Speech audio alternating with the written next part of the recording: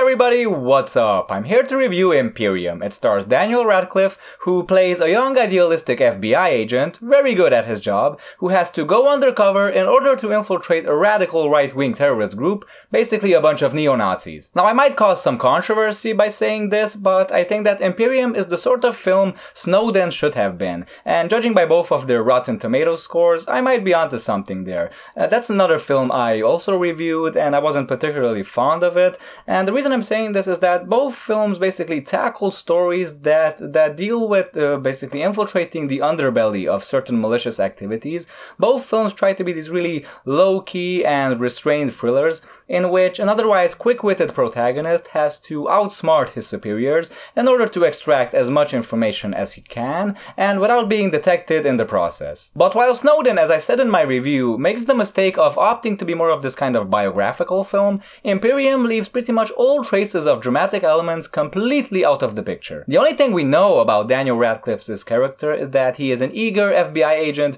who just wants to prove himself, who just wants to do the best job he can possibly can. There is no girlfriend or wife or children waiting for him at home, worrying sick about him. There is no best friend that he can call to help him out when he is in trouble. He is a lone wolf who is completely aware of what he's getting himself into, and I think that's pretty much all the tension we need. I mean, this just proves that you can have a protagonist that doesn't necessarily have to have any ties to any other characters. You can put him in danger and to still make us worry about his safety, still make us care about him if you just make him an interesting enough character, or if you get a talented enough actor to portray him. And that aspect of the film pretty much works. Another thing that works about this film, I think, is the tone. Now, I think this is the sort of film that actually benefits from its simplicity. It actually works in its advantage because, like I said, this film is very restrained. There are no gigantic action set pieces, there are no huge explosions, there are no huge shootouts and gunfights, anything like that, even though we are constantly expecting those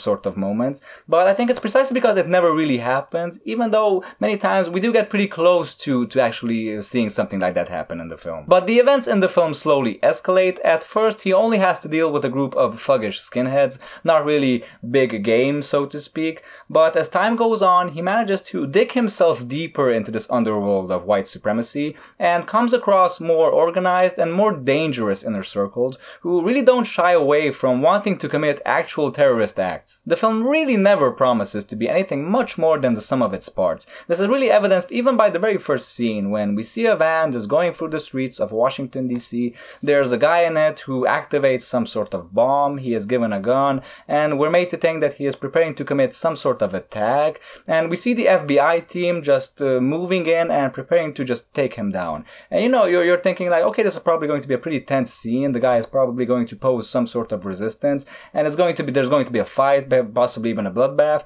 but it actually never happens. They just arrest him. They just plain and simple, they arrest him, and that's the scene. But the fact that they keep things so simple, I think, also works as a disadvantage. Now, I'm not an expert, I don't know anything about the FBI, I don't know how they operate, but there was something here that just made absolutely no sense to me. Daniel Radcliffe's character, okay, he goes undercover, but he uses his real name. He doesn't change his name. All he does is just come up with this fake bullshit backstory about him having served in the war in Iraq.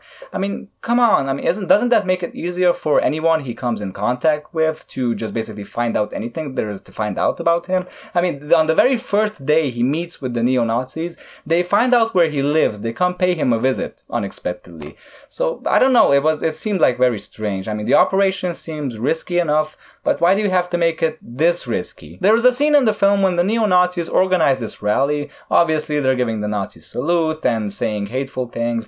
And there's another person on the other side of the barricade, an African-American man, who sees Daniel Radcliffe, recognizes him, it's obviously someone who knows him, and yells out to him hey, what are you doing? Obviously, Daniel Radcliffe, in order to not blow his cover, yells back something I don't know, I think he tells him to go fuck himself. He calls him the N-word. This was a scene that really got me thinking thinking about something I wish was in the movie that isn't, I would have wanted to see how it is like for a person who has to go undercover and pretend for a long time that they are this horrible person. How is it like for them to eventually get back to their real life, to get to talk to the people that know him and explain to them this whole operation that they had to keep secret up until that point. This is not something we actually get in the film. Like, in the end, we see Daniel Radcliffe getting back to his regular life as being something that's easy as pie, basically. So the movie in a nutshell, I mean, it has good performances, they're serviceable. It has some tense and suspenseful scenes, which most of them do work for what it's worth. Some of them don't. There prove to be a little bit too many false leads and dead-end scenes that don't really go anywhere.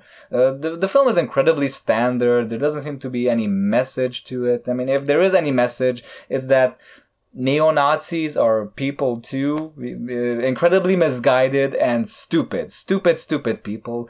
I don't know, if you want to watch a film about a similar subject, not a similar film necessarily, but something that's very good, I suggest you watch The Believer, starring Ryan Gosling. That's a very good film. I just watched it today. Recommend that shit. So this movie is okay, it's fine. I'm glad I saw it. It's watchable. It's not anything I would throw my panties in the air for. So yeah, I guess that's it, folks. Thanks for watching my review. As always, I will see you later with other reviews. Until then, stay cool, take care, and goodbye.